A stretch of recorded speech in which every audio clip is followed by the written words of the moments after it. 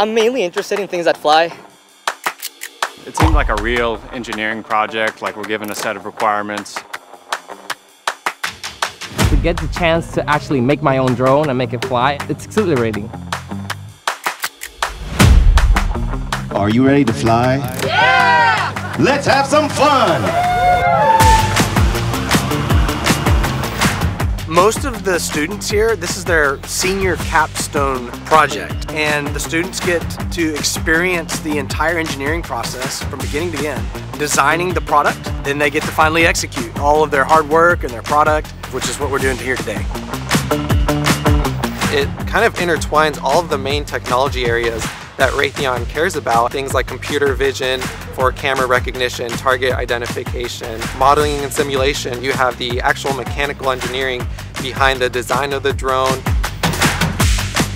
Da una habilidad de como que leap forward, hacer un brinco bien grande en cuestión de tecnología y de experiencia para el estudiante. This year I really like that we're interfacing between the drone and the UGV, getting two autonomous vehicles to talk to each other. I am having a ball. What I'm enjoying most is watching them put the work in. It's a great event that just brings together everything that we're looking for in university outreach. Very cool and very fun. University partnership is very important to us for a couple of reasons. Universities are doing groundbreaking research in some technologies that are going to be really important to us in the 5, 10+ year time frame. And then the second reason is that we want to be in touch with universities as they train the next generation of engineers. It allows us to search the world for the best and the brightest. And more importantly, we love the fact that we get the interaction with the students and the faculty to understand where we can pull for our next employees from.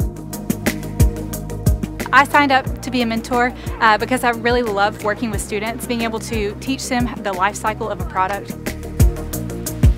This is their chance to finally tie the theory to a practical engineering application. I'm impressed by how they work together, even among teams. They've been helping each other. And of course, we at Raytheon, we like to solve our problems in teams. You need timelines, you need budgets, you need teamwork. When you get the right people together, well, you can do a lot. When it suddenly works, we're like, yeah, it works, and then suddenly it just stops working. Like, what happened? I do feel more prepared to enter the workforce. Sí, definitivamente creo que me ayudó a crecer como líder. My favorite part, just getting it to fly. That first day it like went into the air and like didn't fall out of the sky, like that kind of just got me going. It was a cool project.